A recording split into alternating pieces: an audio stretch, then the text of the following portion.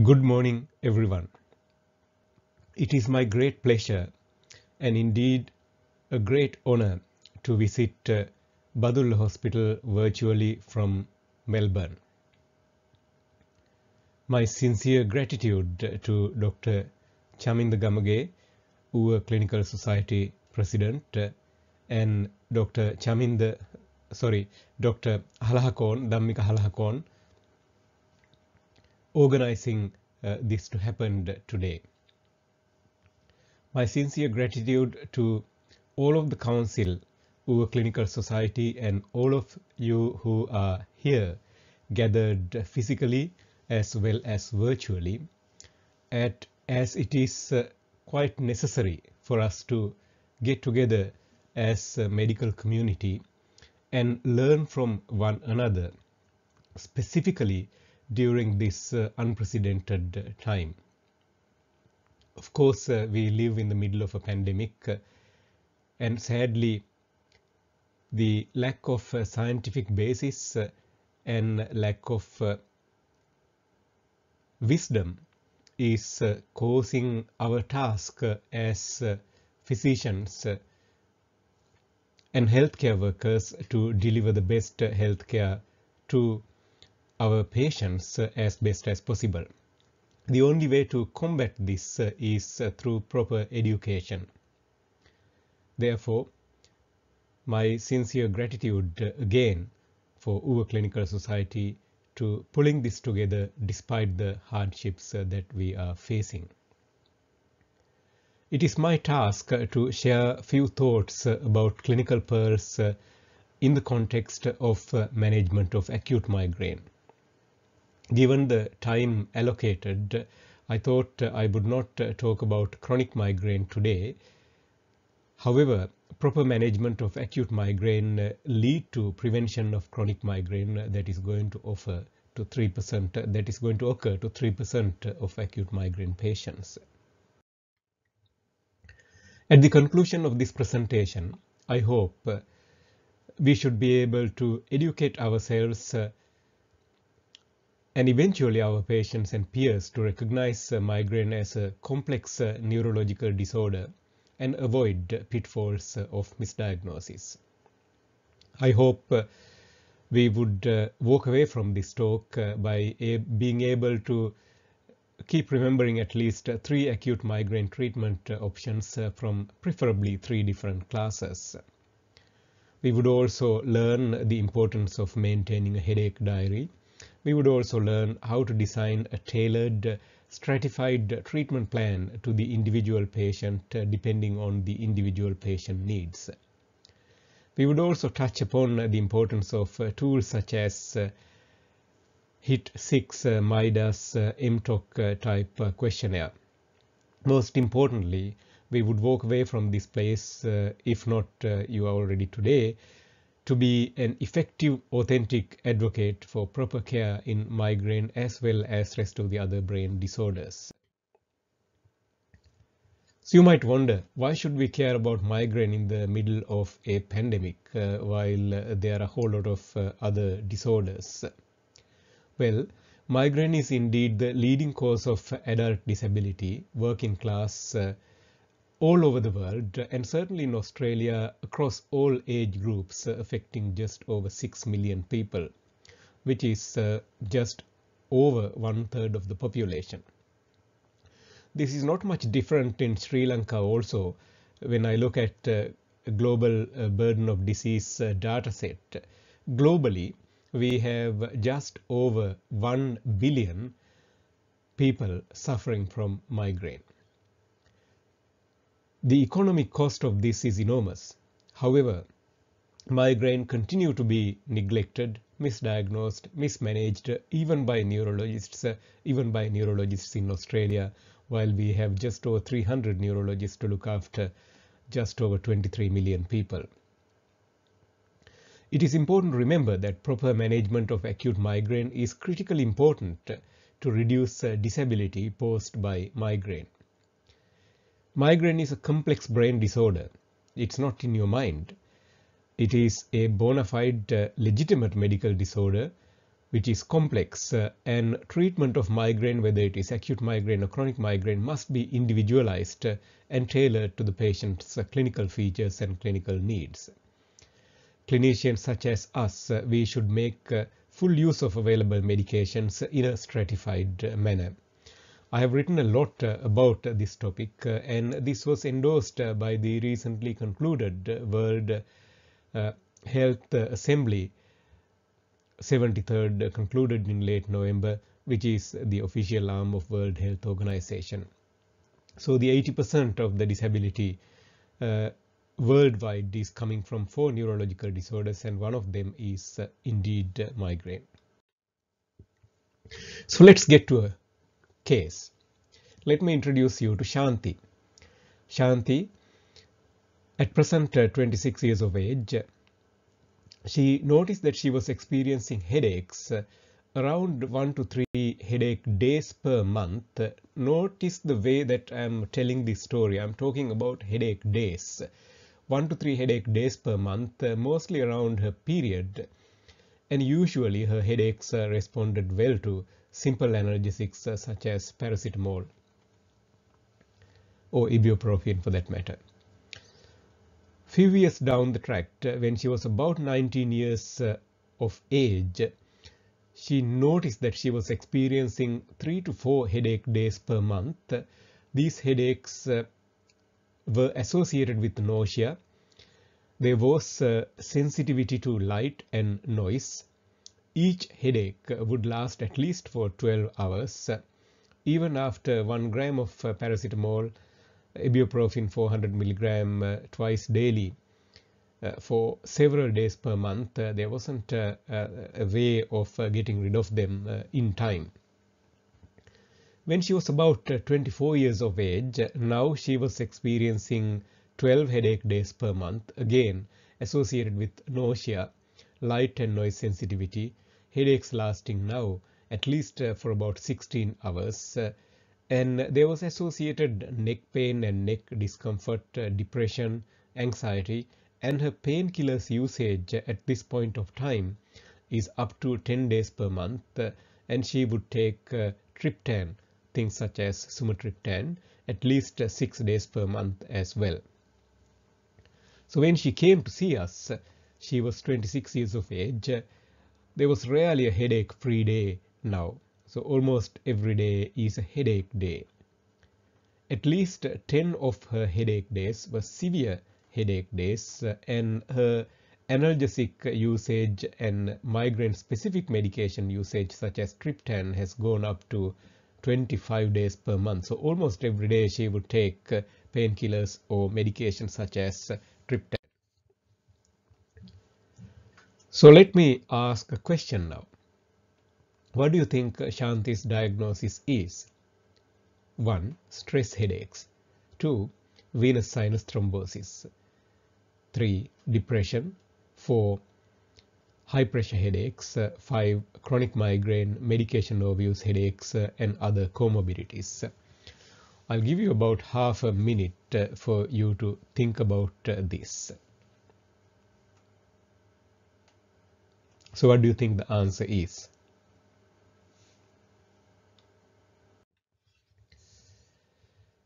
So the answer is number 5.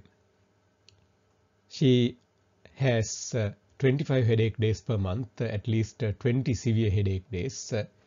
There is nausea and light sensitivity with severe headaches, frequent acute medication use, ibuprofen daily for neck pain and headaches, oral sumatriptan 50 mg daily for up to 12 to 14 days per month, significant symptoms of depression and anxiety. Her sleep is all over the shop with very poor sleep, no regular physical exercise, currently in the second year of PhD with a very supportive boyfriend and family otherwise. So she has features suggestive of migraine, chronic migraine, medication overuse headache, and a whole lot of comorbidities. We nominate something as a comorbidity when there are 2 disorders above and beyond chance association. So how do you tailor acute treatment to a person like Shanti? Treatment of headache is really an incremental process. When you deal with a patient with headache, first thing is to rule out any secondary headache syndrome. This you would do by taking a proper history and doing a proper examination, and if necessary conducting investigations. So one of the good way to remember secondary headache causes are, if you go through the mnemonic SNOOP 4, I'll come to that if we have time to educate you on this, then that's a good way to remember secondary headache causes. Then once you exclude that, you have to identify the specific primary headache syndrome. You should always ask, is there a particular syndrome? Is it migraine with aura? Is it migraine without aura? Is it chronic migraine? Is there a component of medication overuse headache? So on and so forth. Actively look for associated comorbidities such as depression, anxiety, chronic fatigue, and fibromyalgia. Educate the patient with regard to importance of headache diaries and disability assessment also. You must demystify migraine also. We need to recognize the unmet needs of the patient by reviewing her prior treatment and then be prepared to switch treatment such as treatment route, class of medication, dose of medication, so on and so forth. Migraine disability assessment is a good way to measure disability that is posed by these headaches. This is really trying to get an idea about how disabling these headaches are. So it's not basically rocket science. You just ask from them, looking back over last 3 months, how many days do you think that you would have missed work or school because of your headaches? When I say miss work or school, this doesn't necessarily mean not attending to work or school. It is something to do with performance also. On how many days was your productivity at work or school reduced by half or more because of your headaches? On how many days did you not do household work such as housework, home repairs, maintenance, shopping, caring for children, relatives because of your headaches? And then you ask the productivity reduction at least by 50%. Lastly, you ask from them, how many days did you miss your family, social or leisure activities because of your headaches during last 3 months? So really you are looking at the inability to attend to work or school, or inability to attend simple day-to-day chores or simple life leisure activities because of headaches. So as I reminded you before, think in terms of days with disability. If the level of disability is well over 21 days of really bad days with regard to reduced performance and not being able to attend to these things, then that's a patient with severe disability.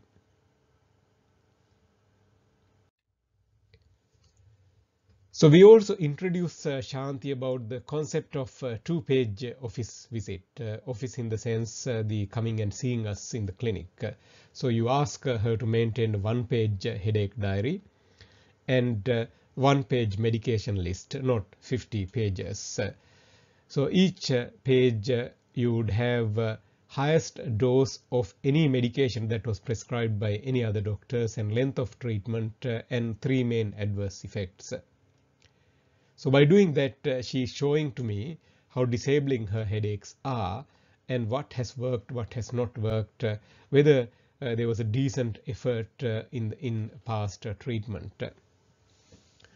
So spend some time trying to demystify migraine. So basically in my consulting room, I basically pull out a PowerPoint slide on the left hand side showing a cartoon of a brain with a slight small red box in it. On the right hand side I have a big storm, the image of a big storm. Then I tell the patient that your brain is a biological computer with more wires than stars in the galaxy.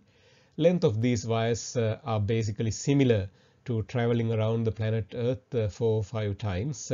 There are about 10 trillion chemical connections among these wires, which helps both you and me to be who we are.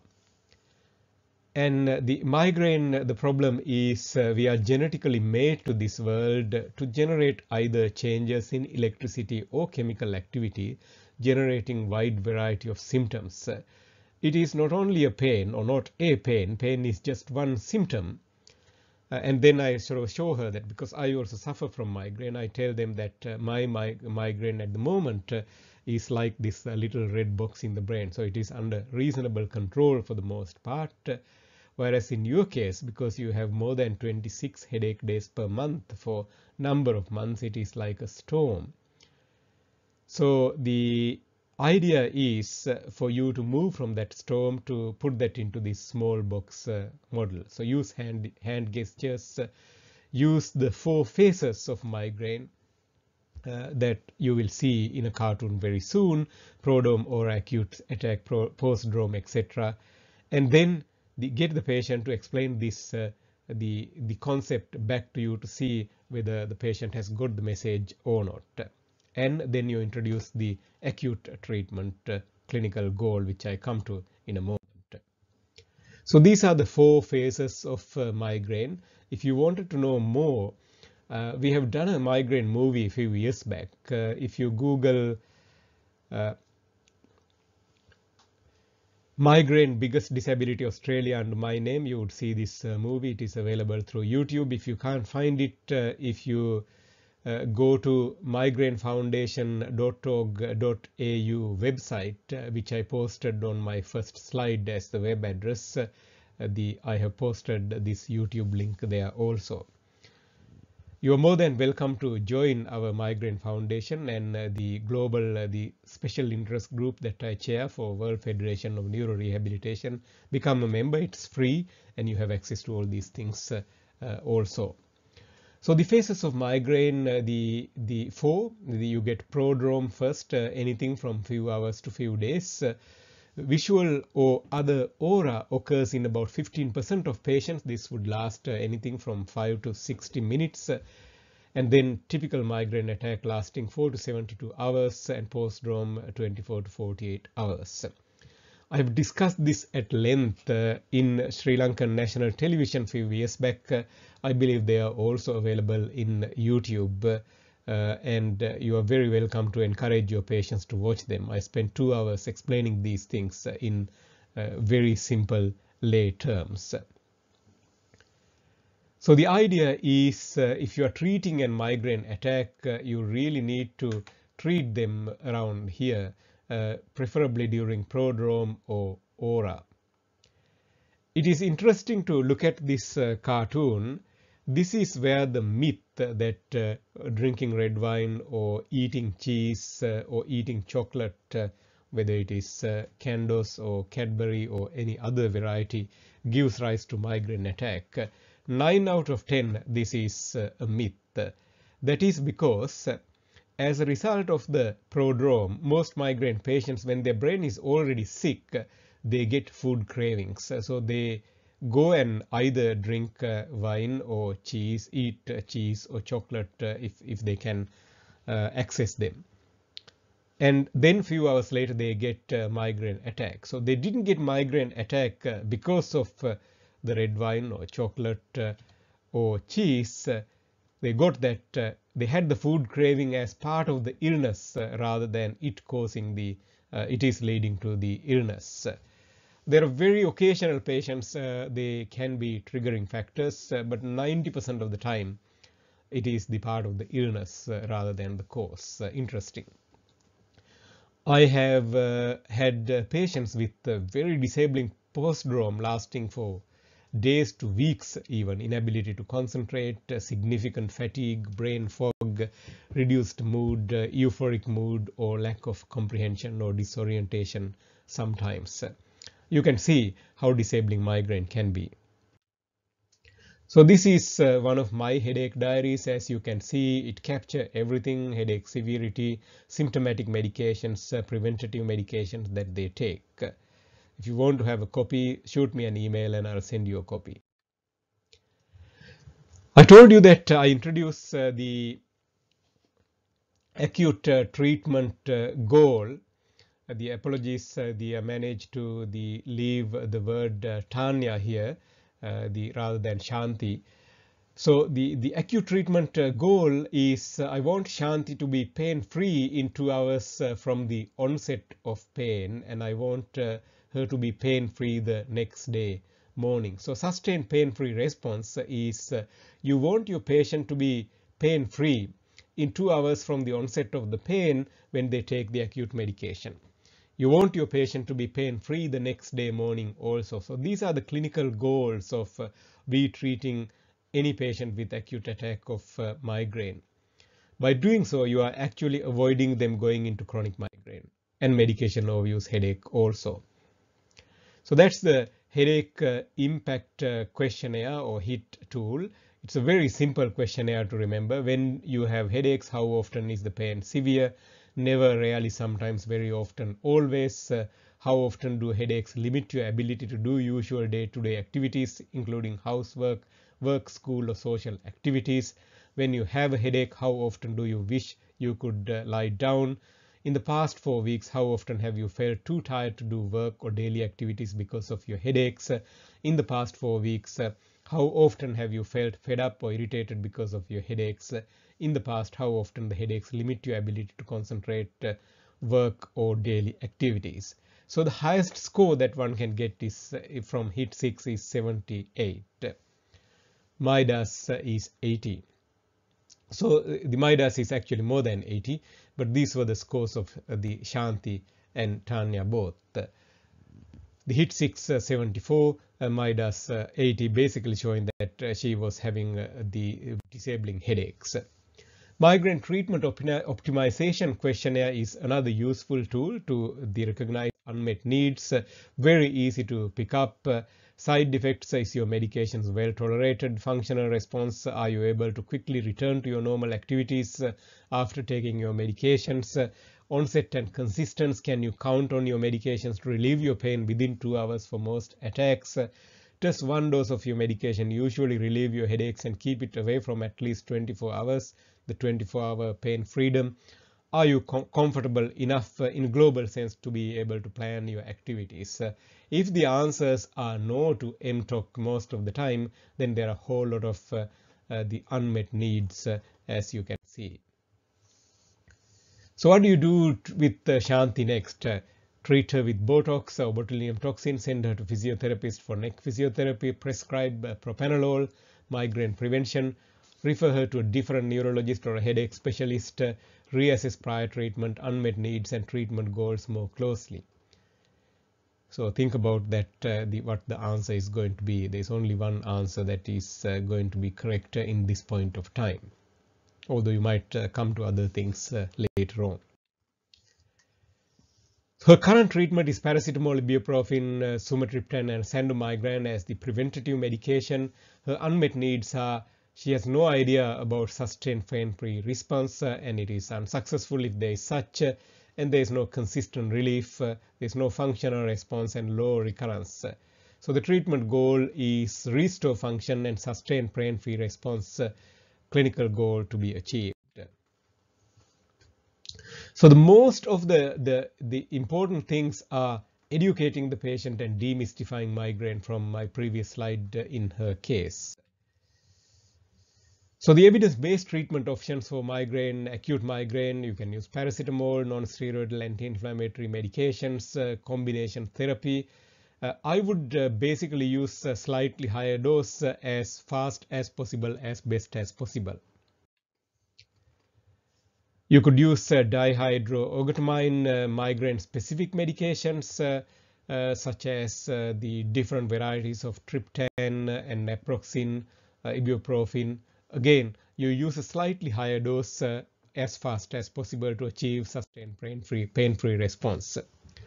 So the triptan, just be careful in the case of hypertension, ischemic heart disease, multiple cardiovascular risk factors. Be aware of some of the side effects, nausea, flushing, chest pain, tingling, dizziness, warmth, etc. Antiemetics and ergotamine, those are level B for acute migraine treatment, useful nonetheless. Level C, there are a whole lot of the anti-epileptic drugs that you can use as acute therapy in intravenous form in particular. I'm not a big fan of opioids in migraine. They lead to medication overuse headache. I would avoid them as best as you can. You can use steroid or lignocaine or celecoxib or ketorolac, chlorpromazine, IM or IV for acute treatment also, although the level of evidence is not strong. We do use them still occasionally. So the acute treatment plan, the initial treatment, second line treatment, rescue treatment, choose wisely, choose the appropriate route, choose the appropriate dose, tailor the treatment for the Shanti or the Tanya, whoever the patient that you're dealing with. And then the demystify migraine, encourage one-page headache diary, explain about the importance of non-pharmacological intervention, good sleep, hydration, regular walks, avoiding triggers, addressing medication use, and choosing a migraine-specific medication as best as possible to tailor her needs. So when there is allodynia, you can't even hug your patients. So the nasal sprays of triptan and injections and suppositories can be useful when there is nausea, also in some of these patients. As I said before, acute migraine is all about switching. Be prepared to switch the medications. So we diagnosed Shanti as having chronic migraine medication overuse headache, and we managed to demystify her migraine and take caffeine and codeine over-the-counter medications out. We encourage her to improve her physical activity. We encourage her to meditate, mindfulness-based intervention, sleep hygiene tips. We use some of the non-prescription medications such as magnesium, vitamin B2, as they have good migraine preventative aspects. She bought 2 cats, joined the yoga class, and she's going pretty well at this point of time. So at present, the still 10 headache days per month, but 90% success with sustained pain-free response. Rescue therapies were not needed. There's still a little bit of work to do with depression and anxiety. MIDAS improved from 80 to 30.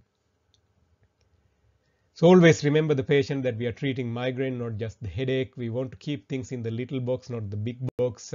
We do this by treating early, treating well, and treating appropriately. And always remember, reduction of disability is important with sustained pain-free response.